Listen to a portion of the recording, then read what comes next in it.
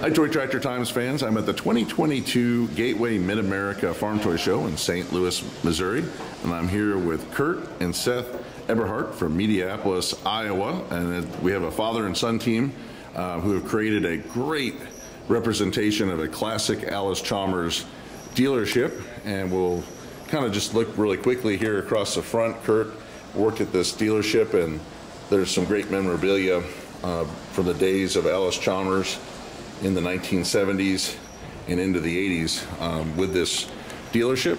And Curt, I guess we'll start with you because you had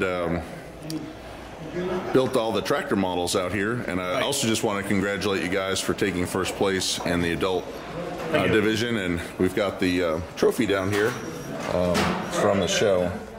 So definitely well deserved, and a great fleet of Allis-Chalmers tractors from the 70s and the 60s and into the 80s. We saw this out in Dyersville, and I've noticed that one new piece was this Allis-Chalmers 4W220. Right, and then I added 3 more 190s, so I've been busy since last November, got 4 more done. Very nice, and we got the Beachmaster there, which is really cool. And I'm about a week and a half short, or I would have had a 4W 304, 305. Okay. I would have had that one done too, but they had to show up somewhere. Well, let's take a look at the 4W220. This was the baby Allis four-wheel drive in the early 1980s, and there were less than 200 of these real ones built. Right. So that one was kind of a challenge to build. I wanted to use John Deere frames again, but that was hard to make that frame come out good on this tractor. So I just started all over. All the main frame fenders came from a sheet of furnace pipe, galvanized sheet metal. Oh, wow. I formed that whole thing into place and got it to go. I extended the instrument panel. They normally don't, on the toys, they're not raised like that. So okay. that put more real detail to it. Sure. Now, did you use an Allis-Chalmers 8070 hood or body, or how did you create that part? Yeah, that's an 8030 hood. Okay. Cab. Yeah, and then I done a little more on the cab. I extended the front out a little bit so I could put the headlights in there. Normally they're just decals, and that brought a lot more detail out. Oh, it sure does. And they're just a sweet looking tractor. They sure are. And then you've got the 8550 there, which is kind of was marketed as a super beast, and I've always thought it looks like the Queen Mary ocean liner with the dual stacks. It does. And then maroon belly 7580, which was the first homemade articulated Allis-Chalmers tractor after the Steiger built one. That's the same one last fall, but this one, I had the one with the duals last fall, so I like switched them around. I have a pretty good variety I could change around yet. I've done a lot of these. Very nice. So I'd recently heard about a farmer using an 8550 with a Gale chopper to chop corn. So on the singles, that would probably be about the right setup.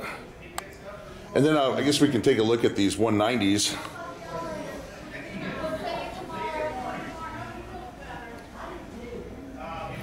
So the yellow one I was guessing was the Beachmaster. Right, yeah. the Industrial Beachmaster. So it's very similar to the others. And then we've got a maroon belly, which I don't think I've ever seen a maroon belly 190. I was the old Midwest Thrashers Mount Pleasant last fall, and we seen somebody had done a black belly on their 190.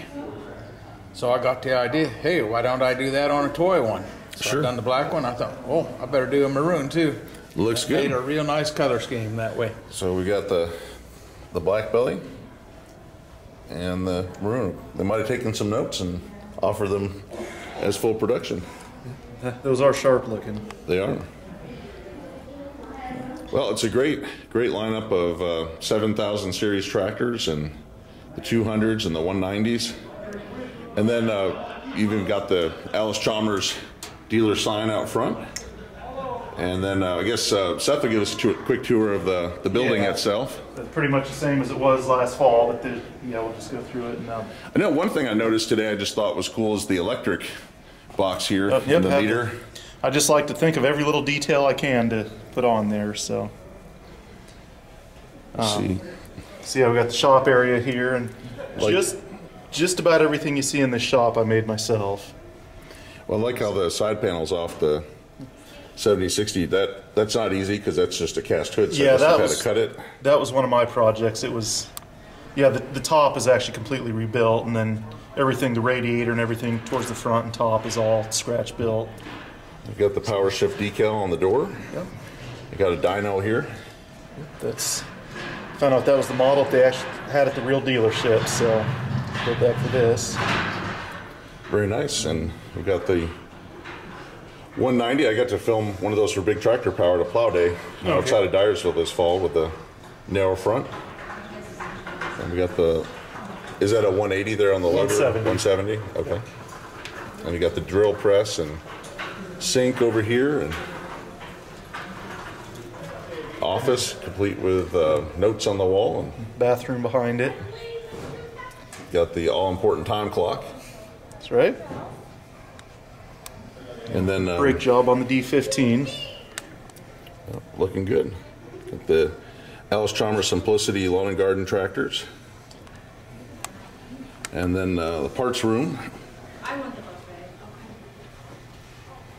Gotta love that wood paneling. That was That's a I'm not going to tell him. staple of the 70s. And this is my favorite part, is the Allis-Chalmers pedal tractor.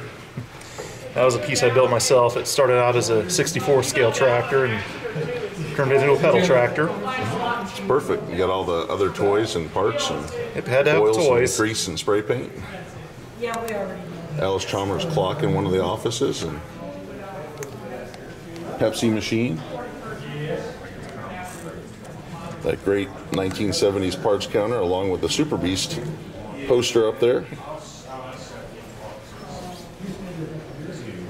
Dad said at the real dealership they had the old-fashioned cash register like that, so I had to put that one in just like the one they had. No PIN numbers or digital scanners or Not back then. credit cards. Well, Seth, it looks great, and really appreciate you and your dad sharing this history from your hometown Allis-Chalmers dealer. This is all the fun, is letting people enjoy it. So, Well, thank you very much, and we look forward to seeing what you build next. all right, thank you. Thank you. Thank you for checking out Toy Tractor Times YouTube, where there are hundreds of videos of farm displays and custom builds, and you can see more of this farm display from the National Farm Toy Show in the fall of 2021 here on Toy Tractor Times YouTube. Thank you for watching.